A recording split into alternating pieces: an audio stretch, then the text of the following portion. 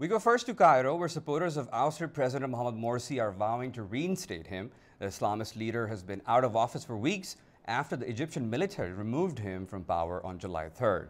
The capital has since erupted in demonstrations by Morsi supporters and opponents, with clashes often involving police turning deadly.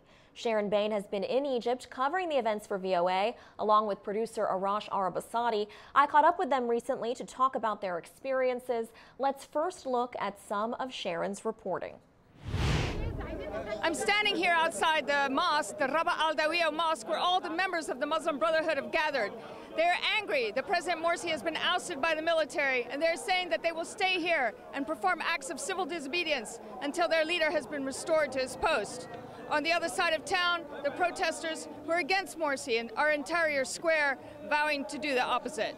So Sharon, Arash, you both have been on the ground in Cairo. What can you tell us about what you've been seeing there that might be different from what everyone is seeing in mainstream media coverage?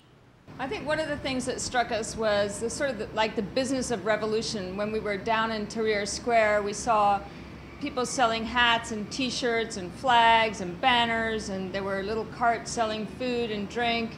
There was a real, what we had mentioned before, a real festive atmosphere during most of it, with a lot of children, face painting. Face painting was a really popular thing.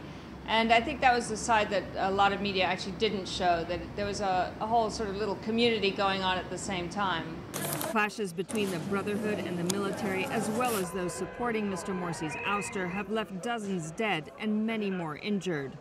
Reconciliation is only possible if Mr. Morsi is reinstated as president, says senior Brotherhood member Abdel Rahman El-Bar. What is acceptable is that legitimacy is restored once again, and the legitimately elected president returns, and matters proceed once again according to the Constitution and Egyptian law. In this case, it is possible to consider reconciliation, and in this condition, it will be possible to move forward, and this is the logical solution to the crisis. Soldiers are still positioned around Cairo's most sensitive buildings. The military would be ready to return them to their barracks when security improves, says analyst and retired General Samah Sef Eliazal. It's their choice. It's the choice of Muslim Brotherhood now. If they want to join the new political forces in Egypt, or they want, even as an opposition group, no problem at all.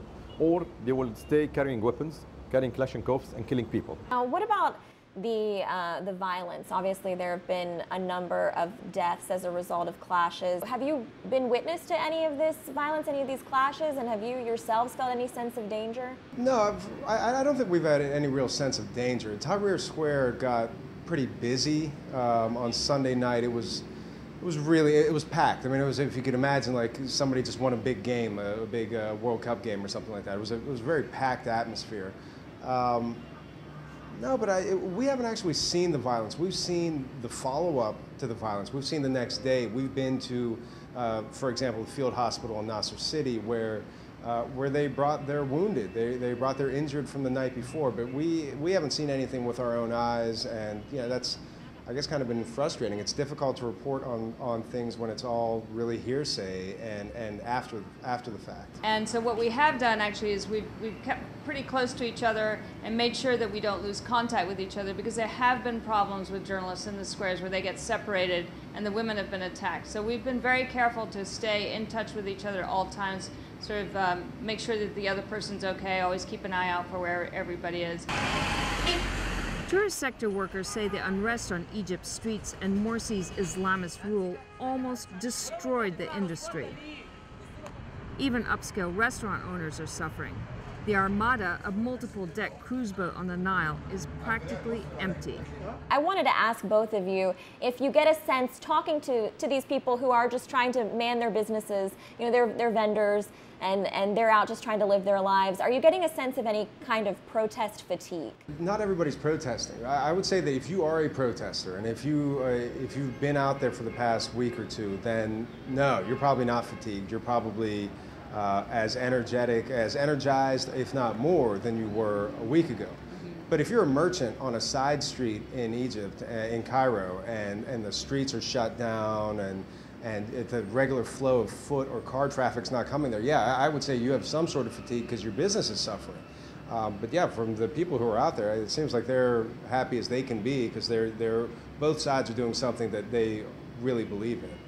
Right, and I would agree with that. There's a very intense ideology that's sort of at the bottom of all these protests. But yeah, when we've talked to merchants, all they've said is we want law and order, we want peace, we want our business to start back up again.